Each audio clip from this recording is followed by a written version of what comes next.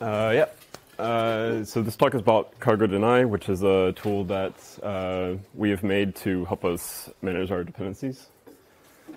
So we're going to talk a little about the situation and kind of why we made this tool and what the idea of it is, and then go through kind of what it currently offers and possible futures for it. A little bit about me. I've been in game development for about 13 years. Been at smaller companies, larger companies, and now very small companies. And right now I'm at Embark. We're a game development studio, and we're writing an engine and platform in Rust, as well as other stuff not in Rust.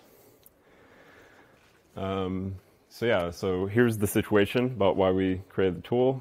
And it is totally our fault. So kind of give a context of where most of us are coming from. We've been in game dev for quite a while, and generally game development is in large monorepository style code bases, and there's basically very, very few external dependencies, and all the external dependencies that you do have are vendored typically into the code base where they rot. And it's basically, as a kind of consequence of vendoring, there's extremely little interaction with game development in general and open source software.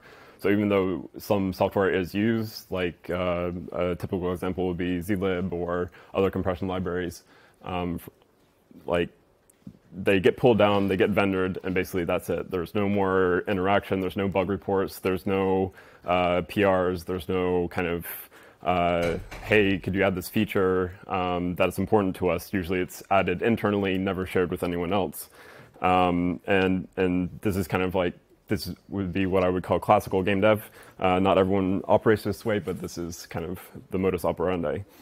And so if you turn to the Rust ecosystem is basically complete and utter opposite of this, right?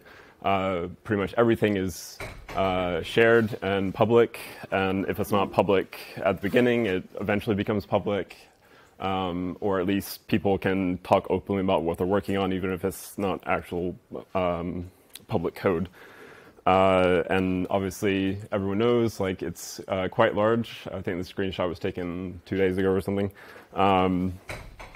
And yeah, there's like a huge, but being a huge package, well, not compared to NPM, but a large package repository with a lot of crates, there's a huge number of axes that have different levels of quality and commitment from maintainers, and yeah, there's just a huge amount of options available across the ecosystem. So going back to game development, like when we started the company, like obviously most game development is done in C++, so going to Rust was a big kind of thing that we wanted to do. And obviously one of the motivating factors for this was using this amazing crate ecosystem. So we use quite a lot of external dependencies on our main primary project, right now about 400 plus. And we tend to keep all of them up to date. We kind of tend to live ahead. We update sometimes several times a day, sometimes, but typically on a weekly cadence. And we actually have never vendored any dependencies. We always fork, use a patch to the Git repository until our PR is merged, and then return back to the original project. And so we're kind of working quite differently from how we used to work. So yeah, so the problem that comes with this, the created ecosystem is moving quite quickly. We're updating quite frequently, and you can't just look at the cargo log file or cargo tree or license hound or all of the kind of stuff all the time is just extremely tedious. And while cargo gives some tools, it doesn't actually give you a complete picture of the crates, because it doesn't really have that capability, because people have different use cases and different requirements, and it's kind of up to you. And basically, we have this cadence now of updating quite frequently, and the Rust ecosystem is obviously moving quite fast and moving faster in terms of new crates, and some crates get updated, multiple times a day. And we basically want to keep this cadence for now. Maybe we'll change it in the future, but for now we want to be updating quickly and fastly, getting new features, fixing bugs, all that kind of stuff. So that's where Cargo Deny comes in. So basically our kind of high concept of the tool is that it's a linter for your crate graph. So the idea is to kind of treat your crate graph as code, and basically do what Clippy does, which is look for things that you've configured for and warn you or error, and basically make sure that as your crate graph changes, your expectations are met every time. And so what we're checking for currently are licenses, bans, or basically saying I don't want particular crate or crates in my dependency graph, duplicate versions of crates, security advisories, and sources of your crates. Licenses. So yeah, we just had a little bit of information from about licenses. So kind of again, going over this, crates usually specify their license terms in the cargo metadata, and this is kind of pretty typical one, MIT or Apache 2. And then they also have the ability to give a relative path to a license file, but you have to manually inspect that because Cargo doesn't care about it. And so basically the question we want to ask is, are all the crates that we're using licenses that we find acceptable, and then making sure that that holds true over time. So if we add new crates, it has licenses that we find acceptable, and then it's also possible for crates to change licenses when they make a version change, sometimes even in patch versions. And so basically this is a short snippet of a configuration that you could have. So basically say you can configure what happens with unlicensed crates, crates that have copyleft, and then a set of licenses that you explicitly allow, as well as kind of exceptions for cases where you maybe don't want to blanket allow a particular license across all the crates possible, but on a particular crate. And then you can have other things like FS-free or OSI approved as well. Basically what it does is evaluates the SPDX expression that's gathered from the crate. And so in this case, because we explicitly allowed both MIT and Apache 2, it evaluates to true because both sides of the expression are true. And this works for basically all SPDX expressions, including ones that actually aren't representable in Cargo because they're parsing in Cargo for the license field is actually not correct. And so as we saw earlier, there are some caveats to this. Right now there's only kind of two sources of input, which is the license field itself, as well as any license files that are in the crate root. And so we basically scan the license files to determine the license that it's in the file. And then we basically combine them all together with an AND expression to be maximally covered. But in practice, that's not really accurate, because especially for C dependencies, people tend to include C code into the Rust crate, link it in with everything else, and then kind of completely ignore that the C dependency has a completely different license than the rest of the crate. And yeah, so we have another tool called Cargo About, which is about kind of doing a similar thing to the notice thing that we heard about earlier. But the basic idea is that it does do full source code scanning of everything, and then finds all licenses and makes sure they comply with what the crate says, and then otherwise it'll force you to specify the licenses that you found and what the expression is for the crate as a whole. But yeah, Cargo Deni's job is to do that very, very quickly. So this takes a millisecond or so. So yeah, there are crates that we don't want. And this is totally fine. Not all crates match the requirements that you have for your project. And there's a lot of crates that have different philosophies about how they update or what features they provide versus other crates that kind of operate in the same niche. And so sometimes we find them and we say, yeah, we don't want this and we want to keep it out for all time. So a particular example that was kind of the motivating reason for creating this tool in the first place was OpenSSL. We despise OpenSSL. And unfortunately, basically, anytime you do TLS in the Rust ecosystem, it's almost always the case that OpenSSL is the default implementation for that, even if they provide a feature to use, for example, RustSL or something. And kind of the reason that we find this annoying is it does have system dependencies. So if you have different systems, they have different versions of OpenSSL. And then particularly for Windows, we have some Windows users who aren't necessarily programmers, and it's another dependency that they have to install and keep up to date, and it's just tedious. So we have, yeah, this is a very simple example. The reason it's doing the name is you can also specify particular versions that you deny instead of just all versions of the crate. And we do like a quick change here. So that's request, and we just turn off on default features by deleting the default features false. And by default, request uses OpenSSL, and we see that there's an error now. And then basically every time Cargo Deny finds anything wrong, and it prints a warning or error that pertains to a particular crate, it optionally will produce the inverse dependency graph, basically how the crate gets pulled into your crate graph.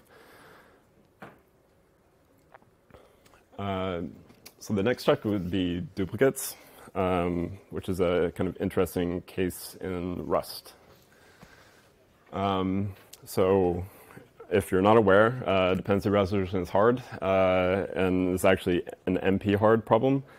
And so some package managers will say you can only have one version of a particular dependency in your project, and if you have conflicting versions, you have to figure out how to manually go down to one version.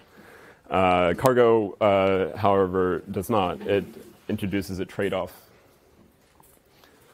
So here's a really simple case. So we have a yours crate that depends on both theirs, some other crate, as well as log. And then the theirs crate also depends on log. But fortunately, they both resolve to the same version. And so everything's fine, right? You just have one version of log, and everything is great. The much more common case in the Rust ecosystem is that you depend on one version of log. You have another dependency that has a different version of log. And so in this case, like in the classical dependency resolution, this is unsatisfiable, and like you have to choose one or the other, and you have to somehow get them to both work. But Cargo just says, why not both? And this is great. By saying we can have multiple versions of the same dependency, you can automatically kind of resolve dependencies quite easily and also fast. And this is kind of one of the great kind of introductions to Rust. Like, when you're coming, especially from like C++ or something, and you're adding dependencies and getting functionality, and everything just works and is kind of magical.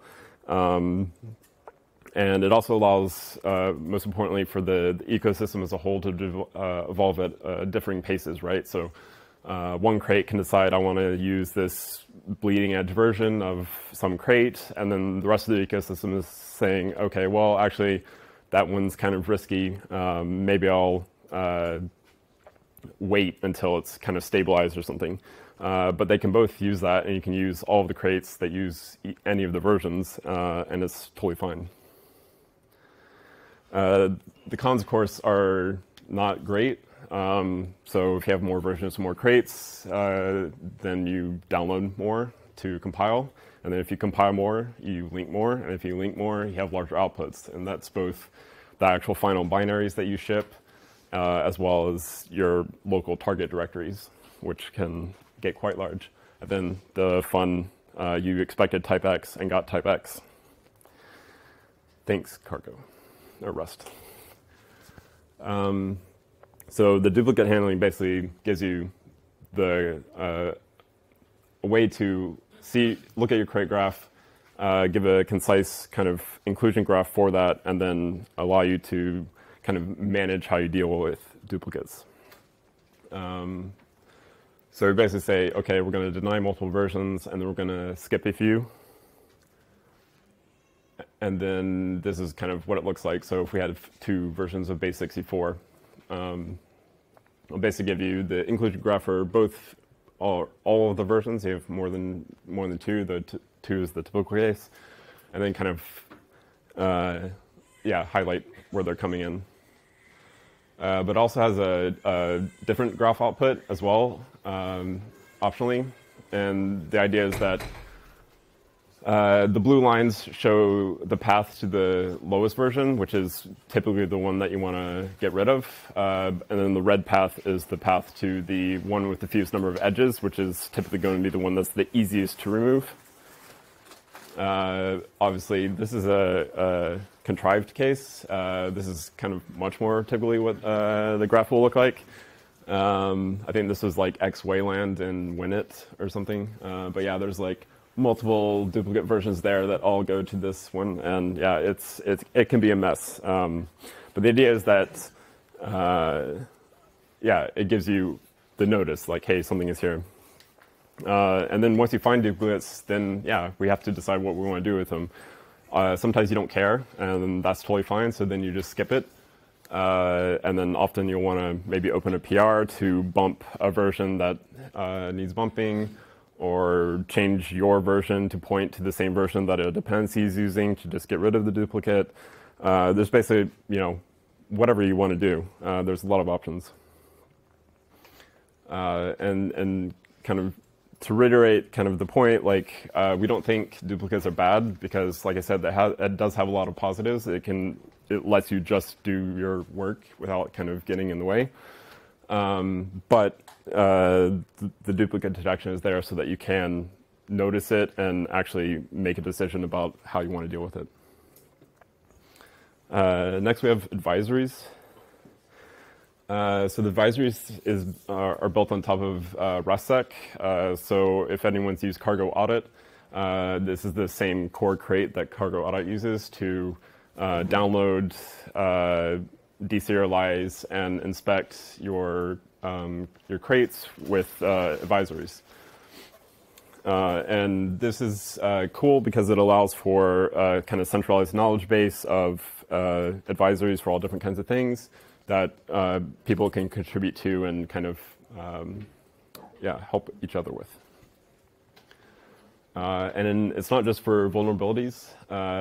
There's also notices for unmaintained crates, so crates that the author is either completely unresponsive or is explicitly said, like, I'm not working on this anymore, or for crates that served a purpose, but, for example, maybe now be in the standard library itself or have been supplanted by a superior crate. It also can detect yanked versions. This isn't really a problem in practice that I've noticed, but it's there if you want it. As well as, like, obviously the possibility of more kind of advisories in the future.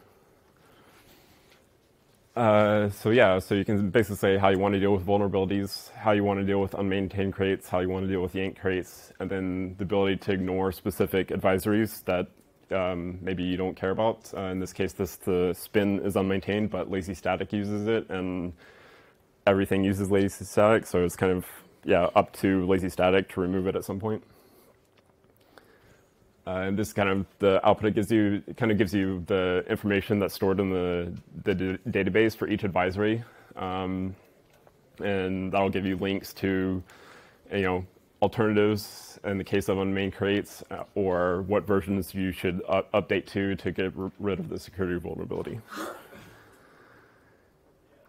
And the last thing that we have is the source check.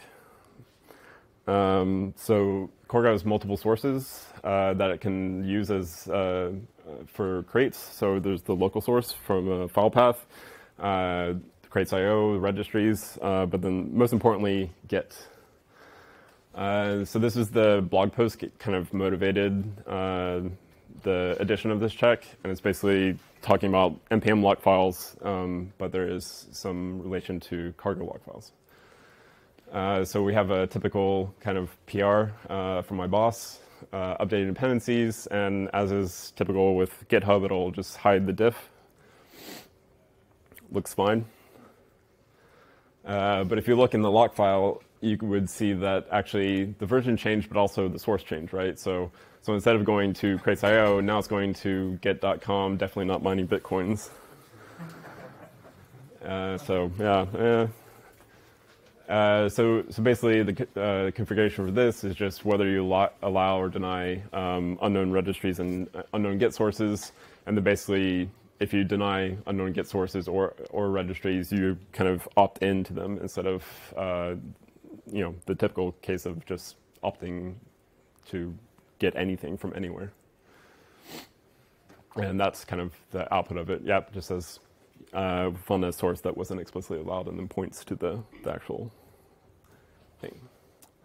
So future, we probably want to add more checks. So one example would maybe be unused dependencies. So there is UDEPs, but that does actually hook into Rust C itself. We think it could be faster to just check for unused dependencies just by doing regexes and so forth. We're also thinking about doing maybe proc macro, build RS kind of stuff as well, because while proc macros and build RS are great, they're also huge security holes, and we kind of want to be at least aware when we add a dependency on something that uses a procedural macro or a build RS file, for example, just so that we can kind of say, should we be adding this? And yeah, if anyone else has any ideas of other things that could be added to it, would be cool. And then also there's this issue for Cargo, but the basic idea is that Cargo could expose some way to hook into the dependency resolution of Cargo itself. And this would be really cool because instead of, right now, Cargo deny just looks at the resolved dependencies after Cargo is done with it. If you had this, you could, at dependency resolution time, stop something from getting into your graph in the first place. And this would be particularly useful for things like security vulnerabilities. Like, I don't want to add a dependency and then have my CI fail. I just want to not have it in there in the first place.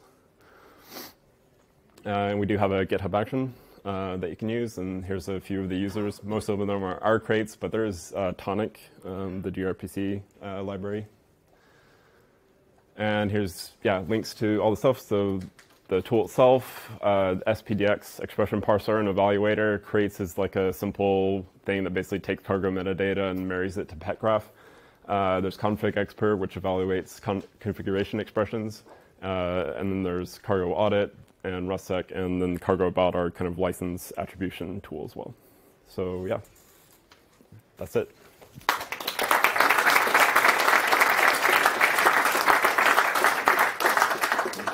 We have time for about one question. Yeah, one question. No one. Okay.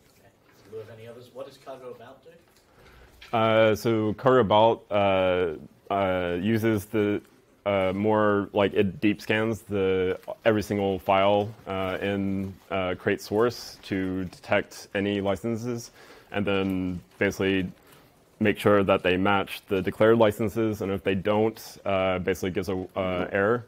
And then you can configure to say like, okay, actually there's an additional license in this location, but basically just takes them all together, puts all the attributions in for each crate together, and then you can take that information and pass it to a handlebar template, and then the handlebar template can be whatever you want. We use like a HTML one.